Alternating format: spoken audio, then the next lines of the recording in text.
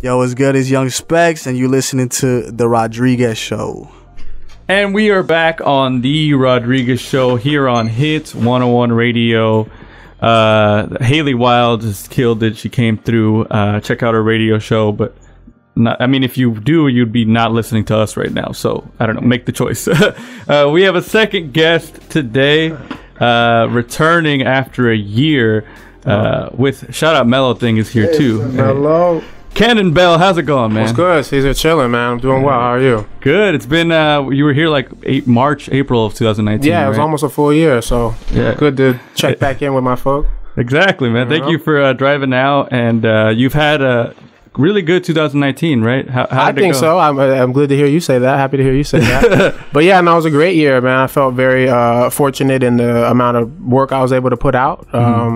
And I think it was a fruitful season for me, just creatively, like in outside of music capacity, you know. So it was a good season of growth. But looking to 2020 to kind of capitalize on like the foundation we laid, I guess. Yeah. And it was you dropping some great singles. The most recent one being Sugar. Thank you, man. How did you come up with that concept? Because it's something that we can all relate to, right? For sure, yeah. I mean, just being that, you know, it's I grew up in a household where I was somewhat deprived of sugar, you know, at times, but it would still be present. So there was like a contradiction there, you know. It's like it's here, but I'm not supposed to have it, you know. So there was always this like struggle, you know. And then once you get a taste of it, it's almost like those internet footage of the kids when they first taste a Coke, and they're like, you know, the parents try to take the cup away, and the kid is just like, no, like give me that, you know. So it's like an innate human desire, I guess, you know. So just kind of trying to like touch a little bit on that subject, and it's just seeing how it's impacted communities at large, you know, like in my own household, and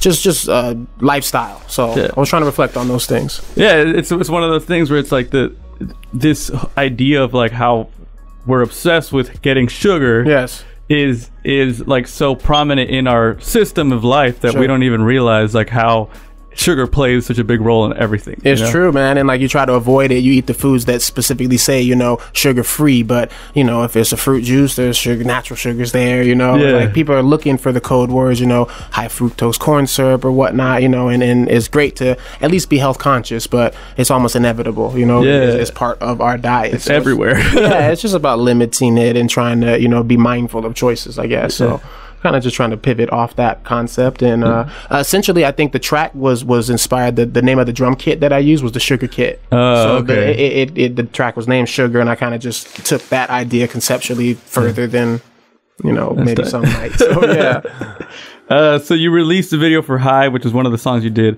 on the show the last time you were here. It was really good. Thank you, family. You've done a lot of videos.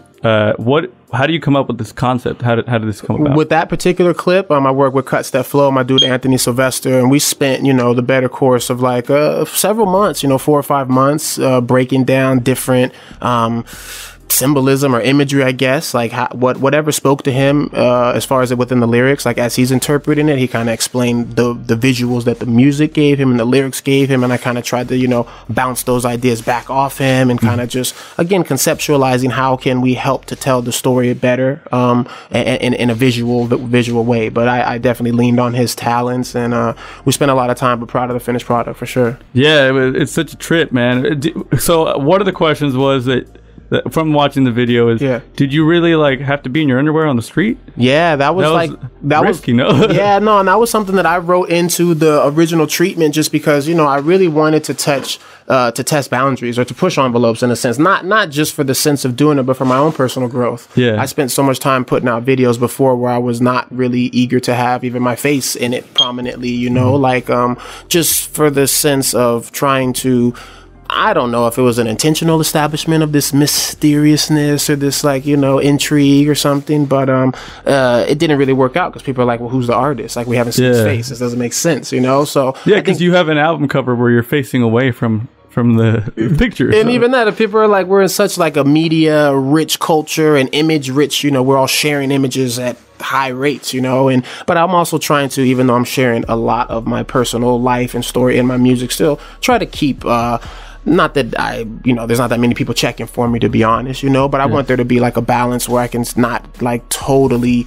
feel self-absorbed or something. So it's like almost like a balance for me to kind of just keep elements more creative rather than literal or something, Yeah. you know? So it's almost like, think about why I'm facing the wrong way rather than just see my face and that be the end of it or something, you know? It's a little bit, it makes it a little more interesting. I think so. Yeah. And I hope that it doesn't make things confusing or make it seem like a pretentious thing, like, you know, but it's not as well thought out as I may be able to articulate in this interview. It was a great question, but yeah, I definitely am trying to add more of myself into it. So for the reason of being on the street like that, I'm like, yeah, let's just shoot it. Like, it's not that crazy. I had a robe on, and as soon as it was ready to cut, you know, my photographers across the street were waiting for the traffic. So there were several shots that didn't make the final cut. So I had to disrobe a few times. So, yeah, it was it was a good shot though. I think that it was worth the doing all that. Cool, yeah. The transition was really cool. I love that, man. Yeah. Thank you for noticing. So you dropped a lot of great singles in 2019, like I mentioned before. What is the? You don't have to reveal your entire master plan, but are you leading to a project or more singles this year? Yeah, I mean, Mello and I were discussing this outside. You know, obviously he helped, you know, record and mix down this record. So happy to have him here. But just in discussing like the future plan for it, it was to drop a bunch of singles and at the end, you know, have some sort of collection. And maybe have an incentive of a couple other pieces added to that puzzle that weren't released yet. So I have another record that one of the tracks we'll play today that features my father, and we'll be dropping that like next month. I'll probably put out towards the end, like to correlate with the South by play. So February, March. You're gonna be at I'll be in South by. Yeah, there's a couple events. I'll be out there actually playing a gig with Camp Low.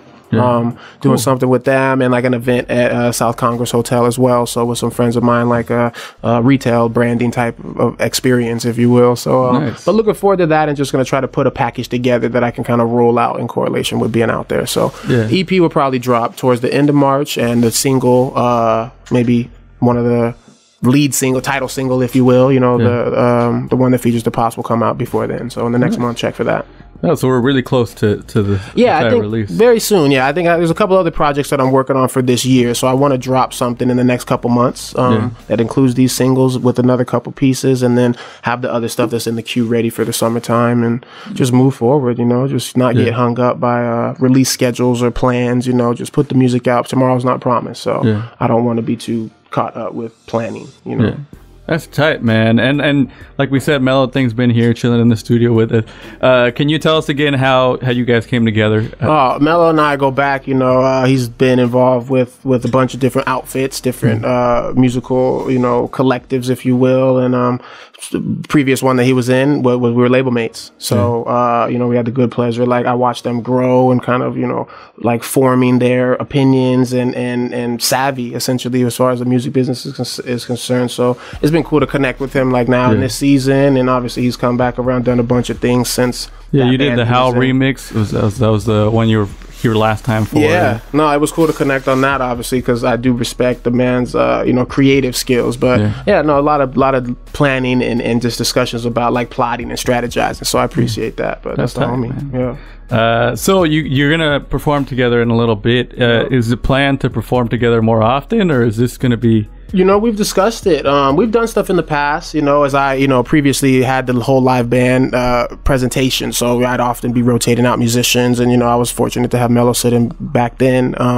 But now with the stripped down performance, I know last time I did like the DJ thing, but we've been talking about if I do continue to do like the solo setup and add a couple accompanying musicians to just fill out the stage, I guess. But I think that he would be my first choice. So definitely, this is kind of like a test run, but it's been sounding good so far. So that's tight, man. Looking forward to grow for sure, building. Yeah, and something that both you guys have been around making music for a while, but how do you evolve, or how do you stay current as somebody that's been doing it for a while? I think for speaking for myself, you know, I've been fortunate that I've always been eager to not necessarily find a new sound, but challenge myself to not create something that sounds like the last thing I made.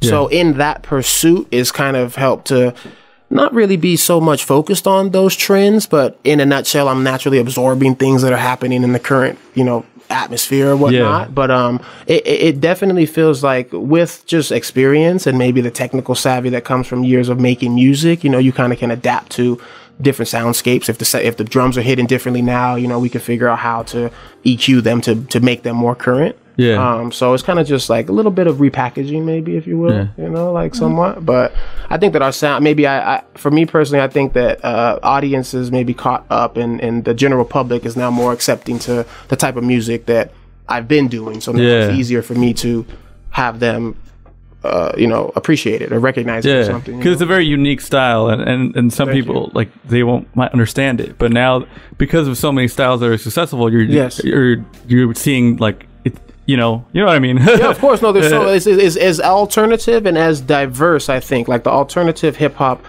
sphere is as diverse as it's been since the golden era, where people were always like, rap is not like it was back then. I feel like it's as varying as it's ever been. You know, that you look across even with the top artists, whether or not sonically there might be some similarities. Beats really have only certain things that can happen, you know, for the time period. But I think just with how people are approaching their art, it is a very exciting time for hip hop. Very much so. And then we're excited to have you here as one of the people that's making hip hop exciting today. Word up. So before you do your thing with Mellow Thing, we're gonna have you do 60 seconds with. So the last time you said you didn't. You didn't like how you answered the questions? Well, there was just I think I failed. You know, I think the concept was to answer these quickly. And I might have answered 3 out of your shoot. You didn't even get to as many as you had, so I felt like I didn't do what I needed to.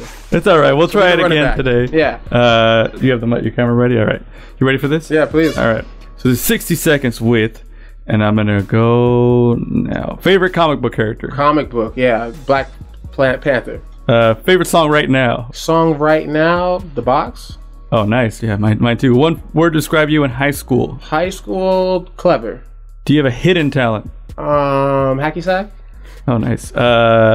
Least favorite song? Least favorite song out right now? Whatever Taylor Swift is doing. Oh, shit. First name of your first crush? First crush, Shannon Comer. Oh, last name too. Most people just remember the first name. Oh, I remember everything about it. Yeah. First CD you ever bought? CD bought, maybe Quality, Talib Kweli. Nice. First song you illegally downloaded, did you ever? Illegally, like a Royksop remix or something, probably. DJ Spiller, something. Favorite non-hip hop genre? That was from last time. Jazz. Yeah. Jazz is hip hop though. Early 2000s hip hop or early 90s hip hop? I'm middle aught, so Kenan Bell era. Spotify, Apple Music, or Tidal? Vinyl. Oh, I don't know. They all give me 0.0008 cents per song, so that's all I'm about to say. But. They're all like just messing with your money anyway. Pretty much, so. but they're also provided a platform. So yeah.